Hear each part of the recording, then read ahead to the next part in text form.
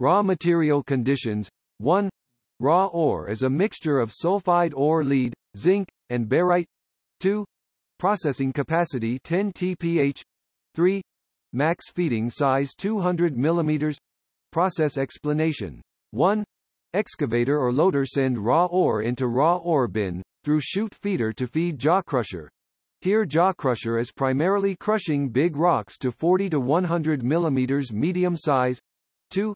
Output of primary jaw crusher through belt conveyor go to fine jaw crusher for further crushing to 20 to 60 mm small size. Here secondary jaw crusher is fine crushing 40 to 100 mm rock to 20 to 60 mm. 3. Output of fine jaw crusher through belt conveyor goes to vibrating screen for sieving above 20 mm and below 20 mm. Here the vibrating screen is with one deck sieve 20 mm hole size. 4. Above 20 mm from over screen are back to fine jaw crusher for reprocessing via belt conveyor. 5. Below 20 mm from under screen through belt conveyor go to fine ore silo, through the electromagnetic vibrating feeder to feed ball mill. Here ball mill can grind 0 to 20 mm ore to powder size 0 to 1 mm. 6. Output of ball mill flow to spiral classifier form a closed grinding system so that above 90% output is 200 mesh which meet with flotation condition. 7.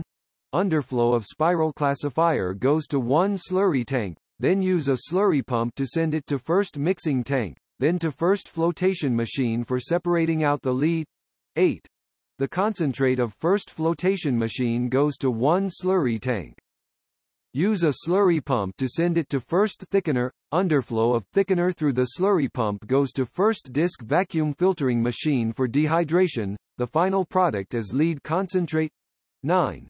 The tailing of the first flotation machine goes to one slurry tank. Use a slurry pump to send it to second mixing tank, then to second flotation machine for separating out zinc. 10.